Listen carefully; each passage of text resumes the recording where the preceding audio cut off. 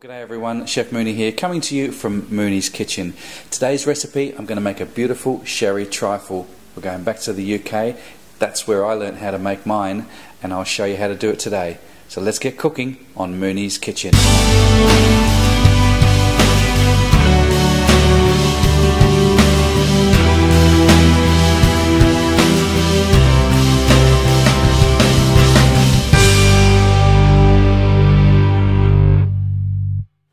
Okay, the first thing I want to do is strain my fruit because I want to use the juice for the jelly. I've got 280 grams of two fruits, that's peaches and pears. You can use any fruit you like. Okay, just set that aside. With your liquid that you have left over, what I'm going to do is I'm going to pour in 85 grams or just one packet of your jelly crystals. You just follow the directions on the packet.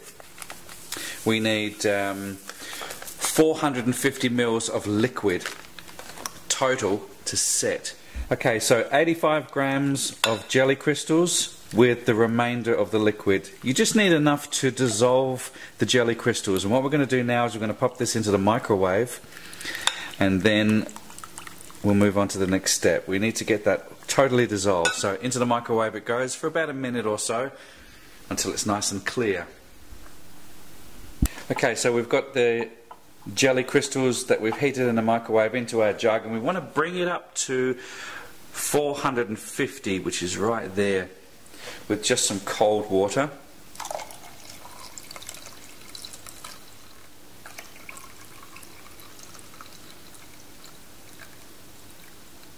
Give it a mix around, and you're just going to set this aside until we're ready to assemble the trifle. Let it cool down.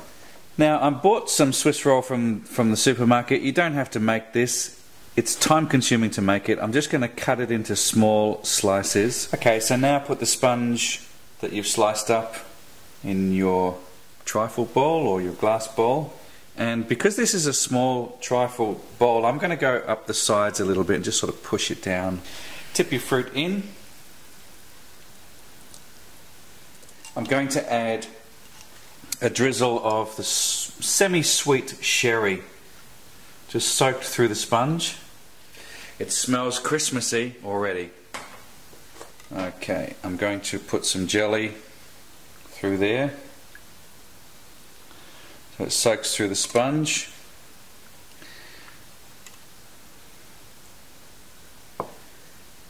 Like so. I can smell that sherry, it smells fantastic. Now, I've used about half of the jelly.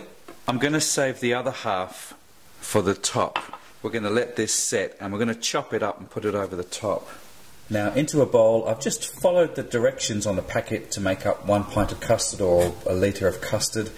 And we're just going to mix that through. It's got the sugar in there with the custard powder. We just brought the milk up to a gentle simmer. And we're just going to add the custard mixture to this. Keep an eye on it, don't walk away from the pot,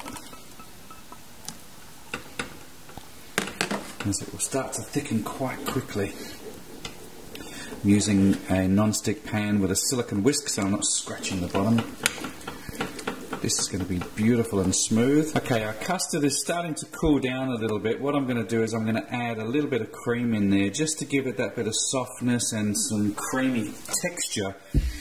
It's going to make it nice and velvety as well. I'm just going to pour it on now.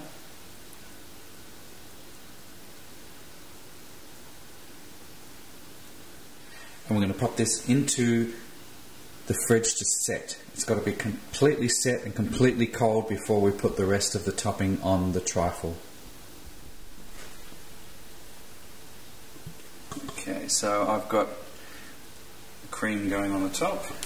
And with a long knife, like a bread knife or something like a palette knife, just spread it around so it's nice and even on the top.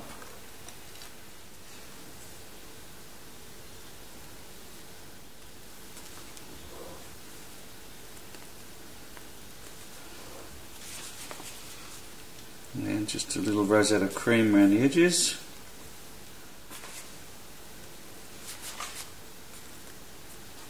Here's the rest of our jelly, and I'm just going to break this up with a fork.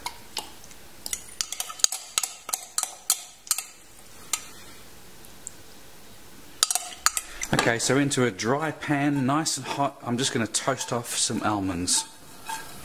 Keep your eye on them because they will burn very quickly. Straight onto a cold plate. Now into the same pan I'm putting a little bit of coconut. Just enough to sprinkle over the top.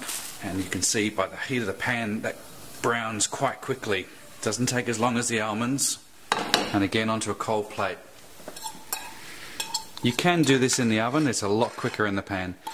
Okay, I'm going to sprinkle some of the coconut just around the edges here. This is the desiccated coconut that we toasted off in the pan. That's going to give it that nice coconut crunch just around the edge. There's quite a bit here, so you can use this coconut for something else if you like at the later stage. And on the inside I'm going to put some of those toasted flaked almonds, which look really nice and gives a nice crunch and contrast to the trifle. Into my bowl.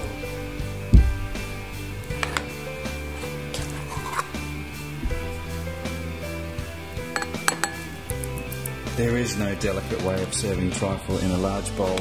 You just got to dig in. Let's give it a try.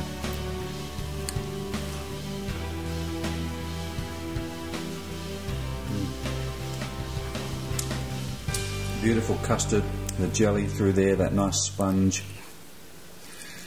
It's not too sweet. I didn't make the custard too sweet. It is absolutely delicious, and I hope you give this recipe a try.